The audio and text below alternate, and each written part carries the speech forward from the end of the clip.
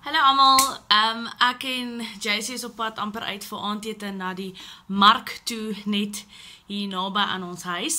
En ek het daaraan gedink om 'n video te maak, aangesien so baie mense my vra, dink ek dat China is die plek vir hulle en dink hulle moet oorsee kom. En ek het ook 'n hele paar ouers gehad wat my al gekontak het, wat gevra het dat kan ek vir hulle sê, hoe is dit aan hierdie kant, of moet hulle kinders doen en maak hulle die regte keuse om China toe te kom en aan hierdie kant te kom werk. So, hierdie video is spesiaal vir jou, as jy nie weet of moet jy China toe kom of nie. Maar, ongelukkig kan ek nie vir jou die regte antwoord gee nie, want dit verskil van persoon tot persoon. Vir my en vir JC was dit 'n baie goeie skuif geweest, want vandat ons hier aangekom het, is ons ongelooflik gelukkig en geniet ons die avontuur. Maar dit hang maar af wat jou mindset is, voor jy na China toe kom. Want ongelukkig, as jy in jou eie lewe ongelukkig is, en nie gelukkig is in jou werk nie, maar jy was ook nie gelukkig by jou vorige werk, of die werk voor dit nie, of die werk voor dit nie, dan gaan jy ongelukkig nêrens gelukkig wees nie, of dit nou in China is, of dit nou in Suid-Afrika is, en of dit nou in 'n ander land is nie. So ongelukkig, wanneer jy so groot besluit moet maak om na 'n ander land toe te trek, moet jy binne jouself vrede vind, en moet jy gelukkig wees met die keuse.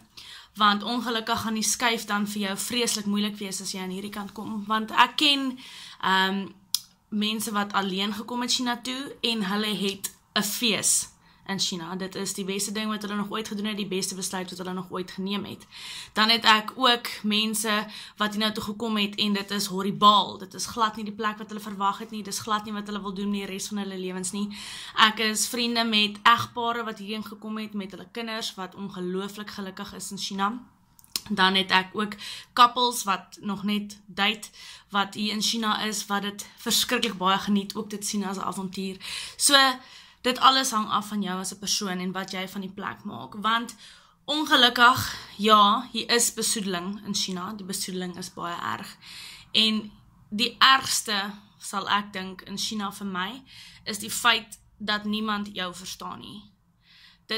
Dit klink nie so erg nie, maar wanneer jy in hierdie kant kom en jy kom agter, jy kan nie eers vir iemand basiese goeders verduidelik soos jy soek 'n water nie, raak dit baie moeilik. Jy kan nie eers, soos as hulle tel op hulle vingers, dit is nie 6 nie, hulle 6 word so aangedui, en hulle 7 word so aangedui.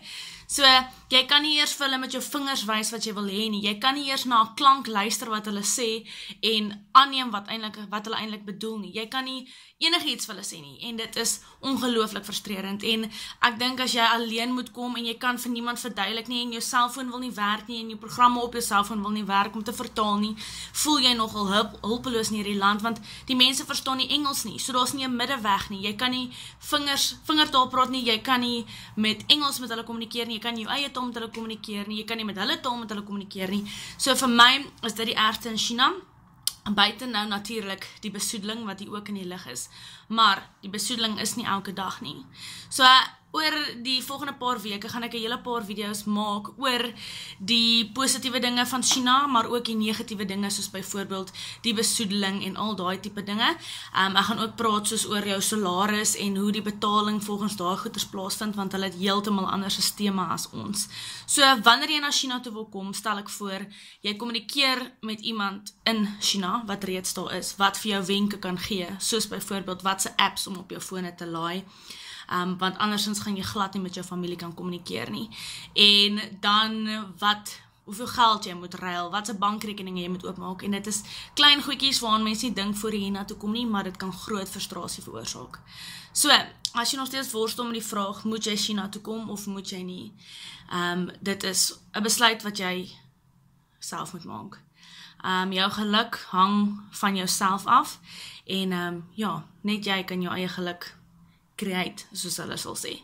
So, soos ek nou hierso sit voor my venster, dis hoekom ek elke nou en dan opkyk, kan ek besoedeling sien, dit is nogal besoedeld vandag, maar is ook skapies wat wei, en hierso is 'n rivier wat loop, en dit is als net, jy voel veilig.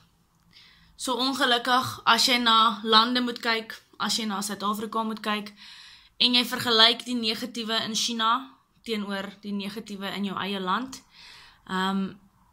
glo ek nie, China is die een met die meeste negatiewe aspekte nie.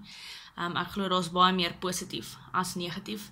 So, enigste wenk, as jy na China toe wil kom, kommunikeer met iemand wat reeds hier is, wat vir jou wenke kan gee, wat om te doen en wat om nie te doen nie. Soos ek sê, ek gaan ook vir wenke oplaai op Facebook en op YouTube, om te sê, wat moet jy doen, wat moet jy inpak, wat moet jy doen aan Suid-Afrika se kant voor jy kom, om jou die hele proses te vergemaklik. So, basies, ek kan nie vir jou sê, of gaan jy dit maak in China nie, ek kan dit nie vir jou sê, of jou dogter of jou seun dit gaan maak in China nie. Ek het al van die swakste mense, wat emosioneel nie sterk was nie, gesien, wat aan hierdie kant blossom, wat ongelooflik gelukkig is, en ek het ook al van die sterkste mense gesien, wat terugkruip Suid-Afrika toe, oor hierdie nie is wat hulle verwag het nie. So, maak die beste van elke saak, en dan gesels ons weer. En hier kom die trein, so dis die einde van ons gesprek. Bye bye.